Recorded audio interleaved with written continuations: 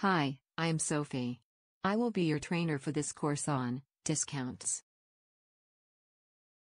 Discounts are done based on email from business or colleagues. Discounts are entered for each customer, so email request needs to have customer SAP ID, material number, discount and the exact date from which discount is valid. Approvals from appropriate people need to be provided together with the request. These are the scenarios which we need to learn for discounts. First, how to enter new discount for material. Second, how to change discount for material.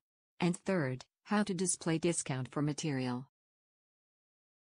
Welcome to the module, Applying, Modifying and Displaying Discounts in SAP. Welcome to the Applying, Modifying and Displaying Discounts in SAP. Completing this module will enable you to understand how discounts works in Finance Core. This course will take approximately 15 minutes to be completed. This course contains knowledge and information about the discounts in Finance Core. This course contains video with audio. Turn on the closed captions if you are taking the course without the audio. Simulation. Following the knowledge section you will see a simulation of the steps to be performed. This course is meant for companies associates who are responsible for applying discounts. Objectives of this training is, following the training the user should understand to enter new discounts, change the existing discounts, and display the discounts in Finance Core. How to code non-PO invoice with multiple account assignments and tax codes. Let us learn more about invoice data. Clicking the icon will prompt the tool this pop-up. Click here to fill multiple dates. Date ranges should be used here. You can also use these fields for excluding dates or range of dates. Now that we have completed learning ABU invoice data section, let us understand vendor data section. Output report. This report contains invoice status posted, pending resolution, due date, payment date, if paid, clearing date, etc. Now that you have understood about invoice data and vendor data, let us now get familiar with process data within Vim Analytics reports. Process data.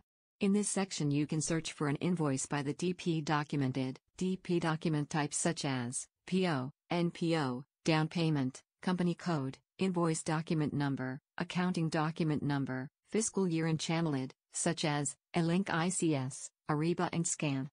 In this section, you can also search an invoice by invoice type, such as PO or non-PO and status. The status could be searched by overall status, such as open, completed, awaiting approval, coding is finished, awaiting approval, coding is not finished, awaiting approval, in DP process, awaiting approval, posted, rejected by approver, or, it could be searched by specific status like posted, blocked, suspected duplicate, etc. Key in the company code vendor name with star in the beginning and in the end. Select THR correct vendor. Scroll down the bar that is at the right of the report and you will see further options to search for an invoice. Accounting data.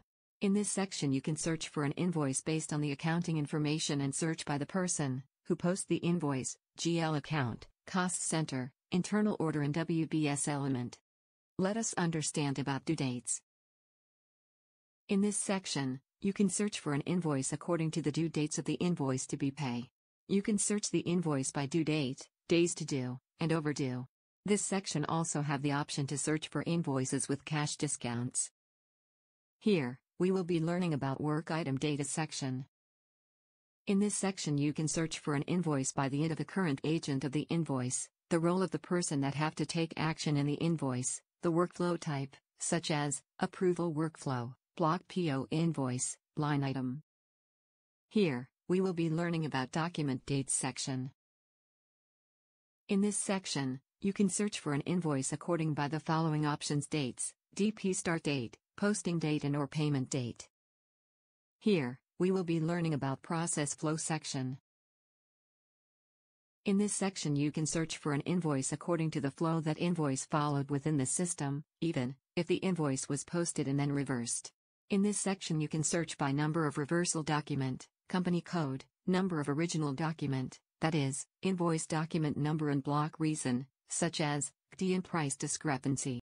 Now that we have covered the process of how to enter a new discount and how to make changes in new discounts, let us learn how to display discount for material. Enter VK13 into the transaction code field and press execute button to execute. Insert condition type. Click on key combination. Select the customer or material option. Press choose button or hit enter. Fill in the details to identify the entry such as sales organization, distribution channel, customer, material, optional, valid on. Press the execute button to see the changes. View the displayed result. Fields that can be seen such as discount amount, valid from date, and valid to date.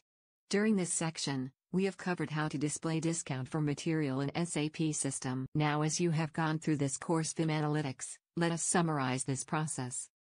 During this course, you got familiar that discounts is a process applied in Finance Core, based on email request from business or colleagues. We also understood about entering, editing and display of discounts. Thank you for completing this course.